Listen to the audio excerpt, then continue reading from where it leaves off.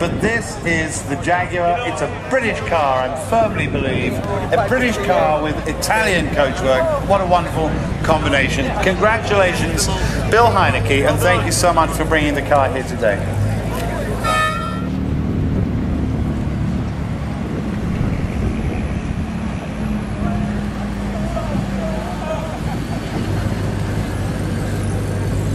Hi, I'm Lou with another episode of My Car Story. We're in Pebble Beach, and this is a great car. I'm going to grab the camera, and I'm going to introduce you to Dennis. Dennis, please introduce us to who we have with us today. My lovely wife, Susan. Susan Susan Garrity. Hello.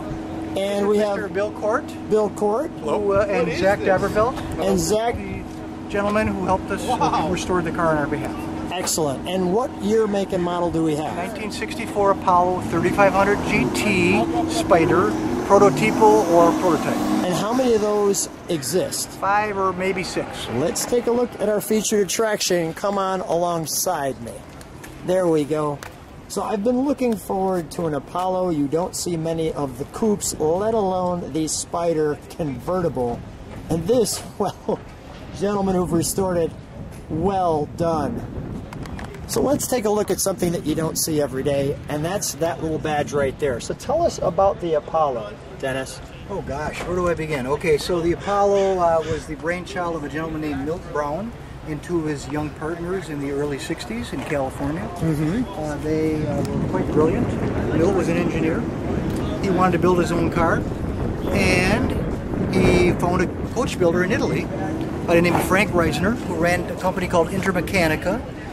And he struck a deal with Frank to complete the rolling chassis, completely bodied, interior, instrumentation, everything except the drivetrain. The drivetrain was then installed in the United States. They shipped them from Turin, Italy to Oakland, California. Tell me what this means right here. That's the name of the bodybuilder in Turin, Italy. Got it. Yeah, all right. Intermechanica. And the wheels are just... Those are Barani. Those were optional wheels at the time, and this car came equipped with the optional Baranis. And Pirelli wheels, which are all, Those of are the course, original wheels on the car. correct. So let's take a look at the back of it. Bill and Zach, what were some of the things when you were restoring this car that you say, boy, this is pretty interesting?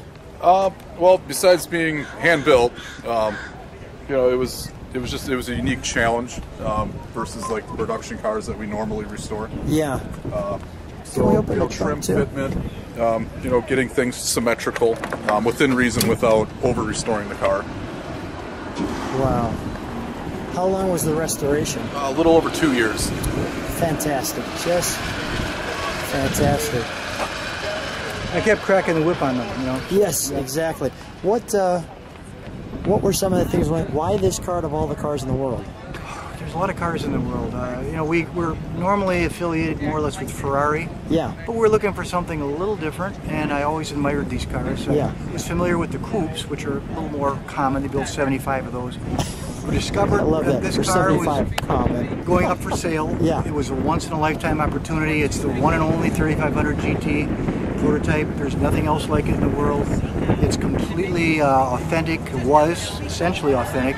So we just kind of jumped on it. Yeah. And, here it is, 2 car at years the right later. time. Yep. Let's take a look at the interior. May you open the door, please, so we can jump in there. First of all, I'll give people that look right there.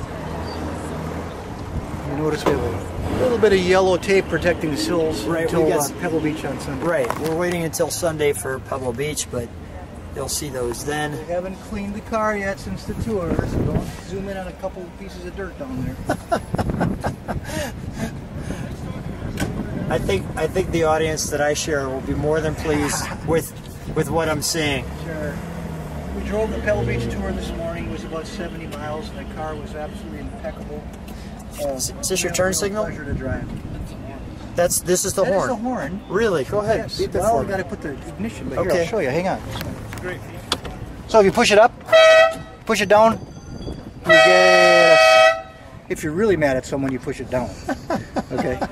And then here's your turn signals. Yeah. Okay, got it. It times out after about 10 seconds. Got it. Yep. And let's open the hood, shall we? Sure. So here's the interesting thing with the Apollo is, Bill, share with us what we have under here. good. Don't scratch it. Don't scratch it. This is at the time, it was a all new aluminum V8 215 cubic inch from Buick. It's got the Skylark right there. Yep. The Buick Special Skylark. The Offenhauser. Go ahead. Yep. And 3.5 liter, all aluminum block, aluminum heads. It's got a Rochester 4-barrel, BorgWarner T10 4-speed. Same when they dropped in the Corvette. Car is very light, about 2,300 pounds. Wow. About 700 pounds lighter than a contemporary Corvette. So that 215 moves it along very nicely. Got a top end of about 140 miles an hour. Really? Wow. It's 0 to 60 in a little over 7 seconds, which is pretty good for 1963. No, right. For that time frame, that's outstanding. Let's fire it up, shall we? Bill, you were sharing this chrome piece in here. Tell me other pieces about the engine, the Offenhauser, etc. Yeah, so what's unique to this car, Offenhauser valve covers, this piece of trim here is unique to this car only. Some subtle other touches, like the front flap button, the handle around that, that's also unique only to this vehicle. Now, how did you know that this is unique only to this vehicle in your research? From Milt Brown. Okay. And yeah, he was pretty much our source with that. Got it. All right. Let's can we give it a rev while we're here? And if we just step on the brakes, first of all, let me just listen to it idle. Oh, it's got a little American sound to it, doesn't it? It does. Italian flair, though, I'd say. Especially with the trumpet-like exhaust. Let me give it. Yeah, if you can step on the brakes for 1 minute, step on the brakes, and then we'll. Beautiful. Go ahead. Sure, the brake lights work, right? They work.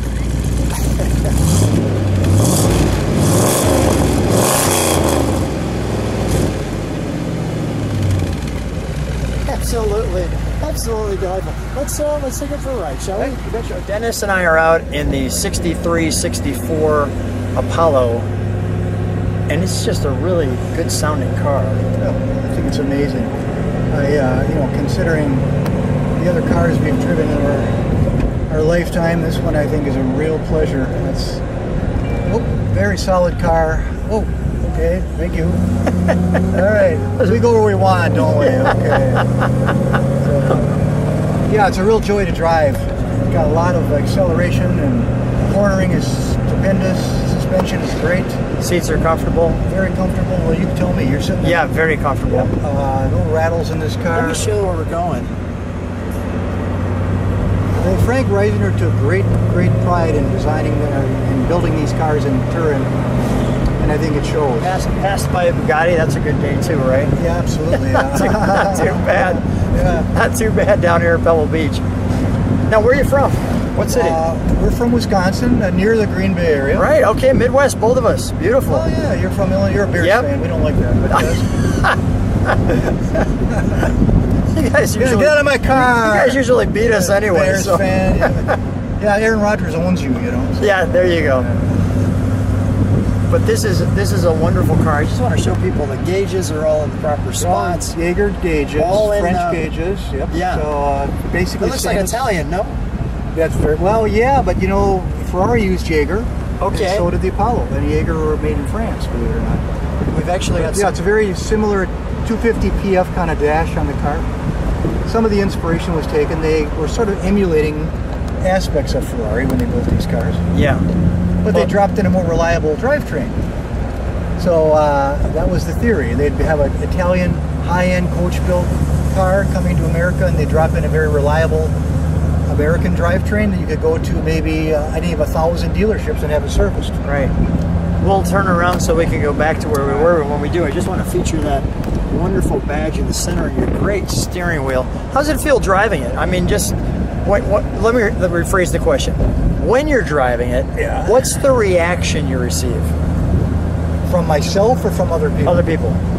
Well, I don't want to sound arrogant. No, sound arrogant. Okay, fine. A lot of people like the car. Yeah, I'd imagine. They like the car. We had a lot of arrogant. Positive feedback today on the tour and so on. Yeah, that's not arrogant. Yeah. Yeah, I mean, part of that I think is because people are like, What is that thing? Yes. What is it? Is that a Ferrari? No, it's not. Yeah. What is it? Apollo? What's an Apollo? Well, Let me tell them the whole story. Yeah, you know, I've been waiting to find one for the channel, so this is just delightful for sure. You don't like to talk about Jay Leno. No, Jay Leno's great. Yeah, well, Jay Leno just featured one, a coupe. A coupe. Yeah. But we got the Spyder. We got the Spyder, but the coupe's very nice. It was Kurt Brock. He's a good friend of mine from Colorado. Okay. Beautiful, beautiful coupe. Fantastic car. And that was a nice episode, too. Yeah, very good. The Apollo a little bit out into the spotlight. Yeah, no, we love Jay Leno. Great episodes. Jay Leno's a fine gentleman. He's not quite as nice as you, but he's a pretty good guy. Yeah, not too bad. He's not as famous as you either. Well, yeah, he's... yeah, but nobody else is. Well, hey. We don't want to brag. Well, you got like 3 trillion viewers. Yeah, something like that, yeah, something. sure. Let me just show this ride, because this is just spectacular. Okay, here we go. Go ahead. My wife would kill me when I do this with the car. I laugh, she wants to kill you. I mean, you've got the right You only wife. live once anyway, right? There we go. Okay. But we don't let her boss me around too much. What a beautiful road.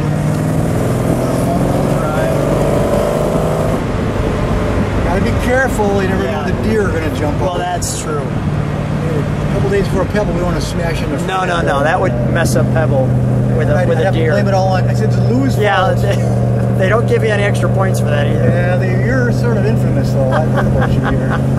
Pebble says, "Don't hang out with Lou. Yeah. It's trouble." Just drive around with them all day. Trouble. Yeah. Oh, Dennis, so much fun. I hope everybody got a good laugh out of this ride and had so much fun. I know I did. And it was a wonderful time. Thanks so much for being on My Car Story. Really excited about your Apollo and seeing what kind of views we get on it. Thank you very much. Thank you. My pleasure. Very honored. Yeah. Thank you.